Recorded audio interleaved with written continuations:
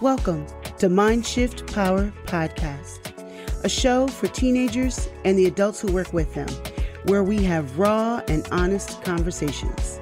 I'm your host, Fatima Bey, the Mind Shifter. And welcome, everyone.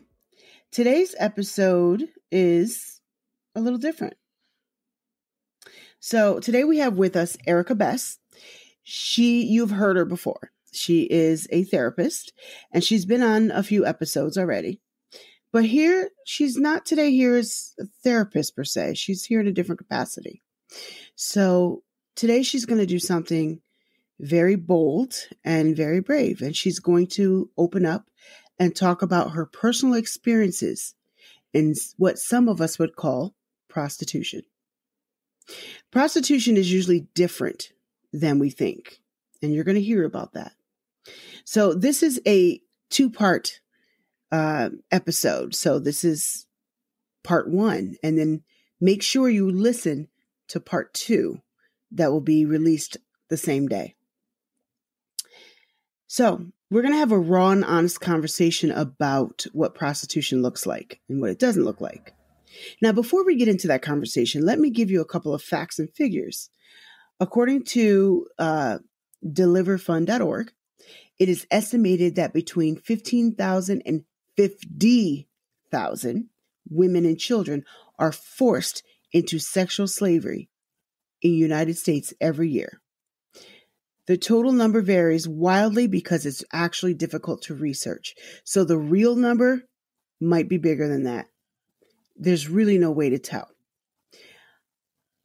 Most youth tend to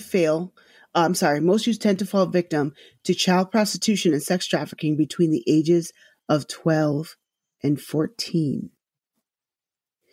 According to sexcrimeslaw.com, the average female enters into prostitution when she is only 16 or 17 years of age. Now, Erica was not 12 or 14 when she got into it. She was a little bit older. And there is a difference between sex slavery and prostitution. But I want you to know that that difference is primarily on paper only. In reality, they're not much different. I want you to know how serious and prevalent this actually is. And Erica wasn't necessarily, quote unquote, trafficked in the way we usually think of trafficking, but she was a sexually exploited youth. Thank you, Erica, for coming today. How are you? I'm good. Thank you for having me. All right, let's hop right into it. So why don't we start off by you telling us how old you were when you got into prostitution and tell us your story.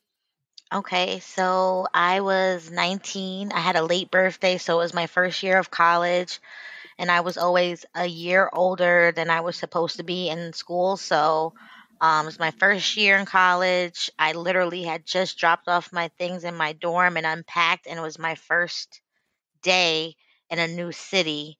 And I was going to go out with my friend to explore, but she ended up canceling. So I was like, you know what?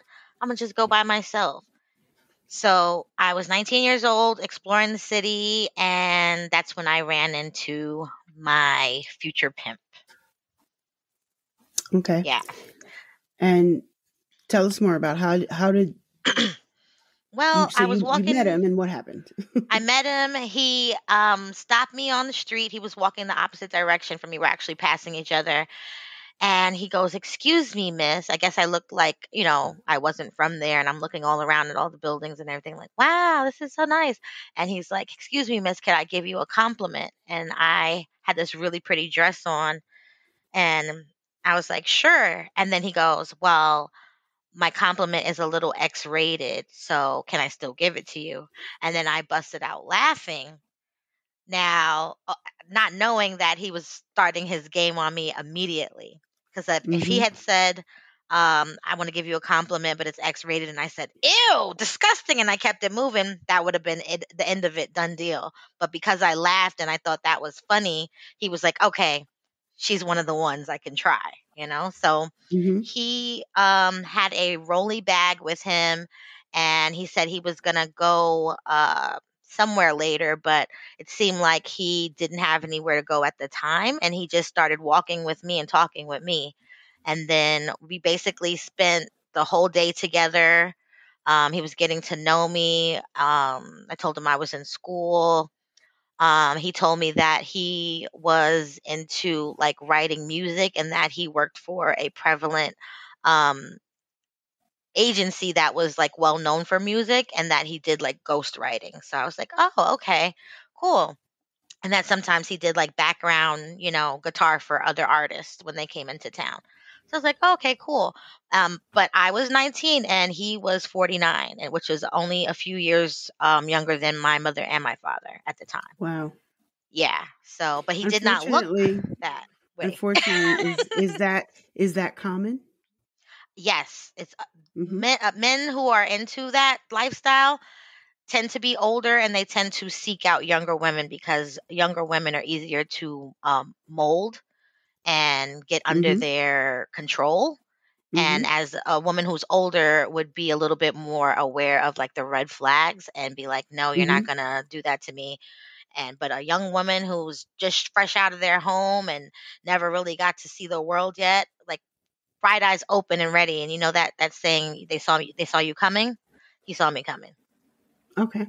Yep. So fast forward to what led into, or the let me say, the pathway into you starting to do sex for money for him. Okay. So we had spent the whole day together, and then we ended up at this place where he was playing pool, and he mentioned something about being crooked, and I was like, well, what does that mean? Because I thought crooked meant you're like a bad person. He was like, no, crooked just means um that you are financially hungry and you're willing to do almost anything to get it. Hmm. So he was like, I know you're a young 19-year-old struggling college student. Wouldn't you like it if you didn't have to work so hard and get money and do Mm. the easiest thing possible to get money? And then, of course, I'm like, my ears are like wide open. I was like, well, what? What do I have to do? He's like, you barely have to do anything. And he Mm-hmm. was like, oh, I was like, oh, okay. And then he made me wait like a whole day or two because he didn't want to say exactly what it was. But at the end of that night that we spent together, he was already talking me out of money up from my ATM.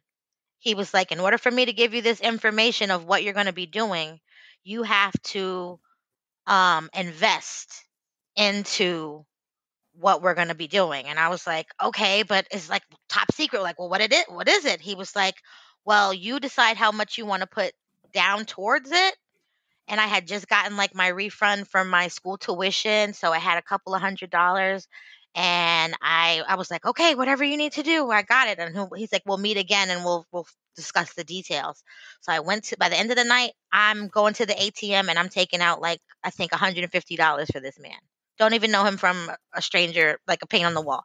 But I'm giving him my money, and he's like, "Okay, we'll reconvene in a couple of days, and I'll let you know the logistics of everything." And I'm like, "Okay." So then I go back and meet him a couple days later, and he's like, the look in your eyes have changed since you met me. And I was like, maybe because I'm like intrigued by you and I want to know how I can make all this money. So he said at first that I could be with a man just to pay for my time for me spending like an hour with a person. And he didn't say anything about sex at first. He was like, I can train you to be so good at this that you won't even have to do anything except have a conversation with somebody for an hour, and you can get $300 just like that. And he said, and if you are willing to, you could also get into being a dominatrix and don't have to have sex with anybody and just end up like beating on somebody for an hour and then getting your money like that. So he was like bringing like these different ideas to me. And I was like, I don't know if I could do that. But he was like, well, I, it's up to you. He was like, how do you think most of these women are out here getting their money? He was like, they have side hustles. And he's like, you can do it if you just follow my lead. And I was like, that's interesting. And then we kind of left that alone for a while. And then I feel like I went through a period of grooming where he eventually became my boyfriend. Mm. And he was telling me all the things that I wanted to hear. He was giving me the attention that I needed, or that I thought I needed from him. And then it slowly led to, okay, now you're my girlfriend. And then I said to him, well, if you still want me to, be with these men for money, wouldn't you get jealous because I'm your girlfriend? He said the only way that I would get jealous of you interacting with other men is if you didn't make them pay for your time. And I was like, oh, okay. So as long as they're paying, then he feels like he's on top. And Mm. that's how I got into it. So we would go into clubs around the area and kind of like scope out the scene. And if anybody, he said, if any man comes up to talk to you, he automatically wants to have sex with you. And I was like, how do you figure that? He was like, trust me. He's like, a man doesn't talk to a woman unless he wants to have sex with her. And he's like, he can be in the background, act like we don't know each other. And he could look at a person and tell if they were the right type of person to be a trick. And a trick is somebody who's willing to pay for sex. Right. So I was like, okay. So I eventually got into it like that because I was interested in making easy money. Okay. Yep. hmm Did you think you were being sexually exploited at the time? At first, no.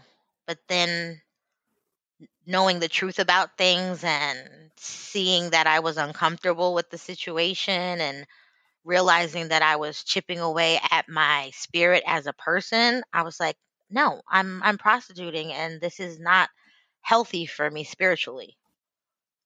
So I didn't But you kept realize that doing it. first. But I kept But doing you it. kept doing it. Hmm. Yeah. And was it the money that motivated you to keep doing it? Yeah. Because I was going to school full time and I didn't want to work like a regular job. Mm-hmm. And I would have gotten like only like part-time hour pay at minimum wage. And he was like, you could be doing so much better than that. And you can have this lifestyle if you just follow what I say and, just I map it out for you. And I was okay with it for a while. But then I realized the compromise that it was having on me spiritually. And I told him, I don't think I can do this anymore. And he was like, "Are you sure?" And I was like, I don't know. I don't think I can. It's just not right for me." And he said, "Well, okay. Well, if you don't want to do it, then you got to bring some girls to me to get into it because I need some form of income." And I'm like, "But don't you write music and all this other stuff?" Which was also a facade, I found out. He knew Yeah. people who were in the industry, but he really wasn't who he said he was. Mm-hmm. So, and if he did write some stuff, he never even got credit for it. Like his name was never put down on any of the masters and the records and things Mm. like that. So he was getting paid under the table. So, he tells me I have to bring other women into it, and that's the only way I can get out of it. And he said he could train me to be a madam, which is a female pimp, basically. And I was like, okay, well, if that's the way I can get out of it, then I'll bring you somebody, no problem, as long as I don't have to do it anymore because I'm done with this. So we would go to clubs or places in the city that had like a lot of women and it was like a function. And he would train me to look for women who are by themselves. You don't want to approach a woman as a pimp with a bunch of women with them because there's going to be women who are looking out for their friend's safety in a group, Mm-hmm. and Can they you target repeat women that who are again? alone. Okay, so when you're a pimp and you're looking for people to recruit to prostitute for you and bring you an income, you're going to target women who are by themselves because women in large groups of friends are going to try to protect the female that's being targeted. So it usually causes the pimp to not get a successful person in recruitment because the people are surrounded by friends that care about them. But if you are a single woman walking around on your own, you are a target for these predators. Very good point to make, Erica, because you're absolutely right. They know what to look for. hmm Let's dive into that a little bit more. What specifically, besides being alone, what made you a good target? Oh, it was like a recipe for disaster. Well, as a child, I had a instance of molestation, and then my father wasn't in the household, and after my molestation, my mother kind of like distanced herself physically and emotionally connecting to me, for whatever reason. And that was like a perfect storm for me to have lower self esteem than I should have had for Mm-hmm. myself. And when I went off into college, it was like a brand new world. And I was just like Dorothy in the at the Wiz. And I'm just like, oh my gosh, everything's so wonderful. This is great. I'm finally on my own. And then somebody saw me and was like, oh, she's an attractive female and she's by herself, and let me pick her brain to see if her self-esteem is where it needs to be, because if it was, he wouldn't have been able to do that to me. But because it wasn't where it needed to be, he was like, oh, perfect, let me work on her and groom her into this. I'm And going to that's take how a he got break me right involved. here and talk to the Yeah. audience. I want you guys to know that what Erica is describing, she's describing her own personal experiences, which is not everyone's, but it is common, extremely, extremely common. And those, I'm going to branch out a little bit because we're talking about prostitution here, but a lot of what she just described, domestic abusers look for too. They look for the women they consider weak. And the ones who are the weakest are the ones who don't know who they are yet and have low self-esteem. Quite Right. a common theme amongst those who are looking to victimize women for one reason, whether to date them, whether to beat them, whether to sexually exploit them. They're still Right. looking to victimize women for whichever reason. The thing that they all have in common is what you just said. They're looking for someone who doesn't know who they are, which is Right. why I'm so adamant about teaching young women who they are and encouraging them and building them up so that Right. they are less likely to be the next victim. I want to Right. reduce their victim pool. Hopefully piss Hmm. them off enough. That'll be great for me. Now, I would love that. Right. Now, tell me what else you looked for when you were looking for other women to bring into the life and turn over to him. What did you look for? Single females, young, not over 25, but over 18. Um, Maybe a female who looks that they're looking for somebody, but maybe they didn't show up. There was one instance where there was a girl who kept constantly checking her phone and looking around her surroundings, like she was waiting for people to come, but they didn't show up. And um, he saw her first, and he like alerted my attention. He was like, "Go talk to her over there. She's one of us." And I was like, how does he even know this? But he knows. So I go over there and I talk to her, and we end up talking, and then I introduce her to him. And he's like, "Hey, do you want to go to the bar or something? Were you waiting for somebody and they didn't show up?" And she's like, "Yeah." She's like, "Flaky friends." And he's like, "Don't worry, we're just gonna go hang out at the pool hall and just hang out." And she was Right. like, "If you're not doing anything, come on with us." And I think she felt safe because I was there. When you see another female who seems friendly, but in that Yep. instance, I was being a predator. So Yes. so it's dangerous, and you think that you see a female that it's okay, it must be safe. Don't let that fool you. I You always know. like to say the devil's not going to walk up to you and say, "Hey, I'm Satan. Want to come with me?" He's not. He's going to come as an angel of light. He's going to look all pretty. And Mhm. we tend to, not just in this subject, but in other areas, we tend to fall for Mhm. demons and angel outfits. Mhm. And that's why he sent And me, and then mhm. watered her up to get to, okay, now it's me that you have to meet. And he did the same thing that he did to me and told her, "Hey, I have a compliment for you. It's a little X-rated." And she cracked up too. And then it was the same game that he ran on me, he was running on her in front of me. And this is something that is, so this happens a lot. And so I want to reiterate, point out some things that you'd said. What I heard was manipulation. Mhm. And would you say that he controlled you? Yes, mentally. That's bingo. That's what I wanted to point out. Did he beat you? Never. He Never didn't put a have hand to. on me. He He didn't didn't have have to. to. He controlled your mind. Yeah. He put a leash around your brain and Mhm. controlled you that way.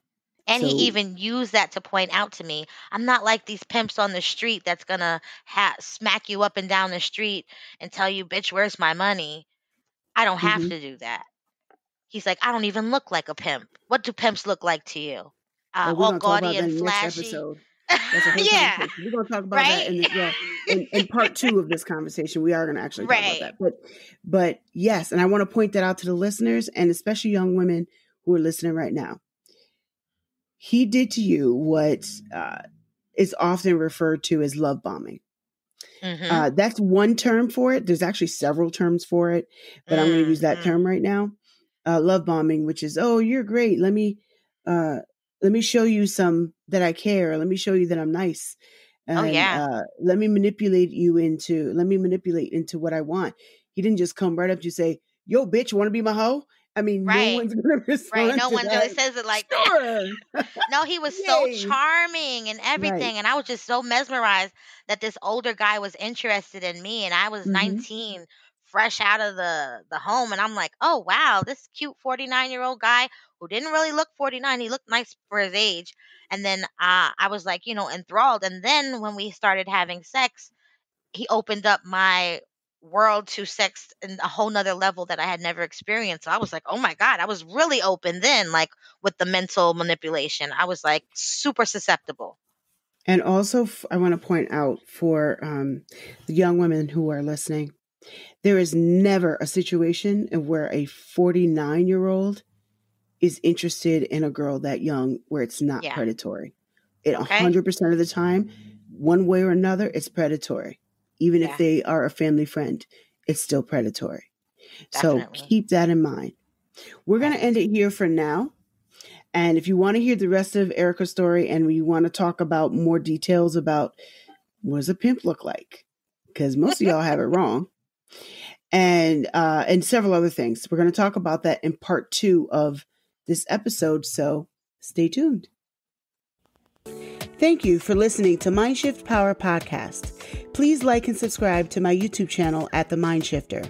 If you have any comments, topic suggestions, or would like to be a guest on the show, please visit fatimabay.com/podcast. Remember, there's power in shifting your thinking. Tune in for next week.